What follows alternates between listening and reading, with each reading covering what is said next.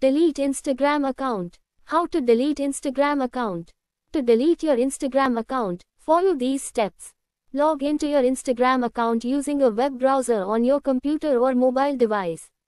Go to the Delete Your Account page on the Instagram website.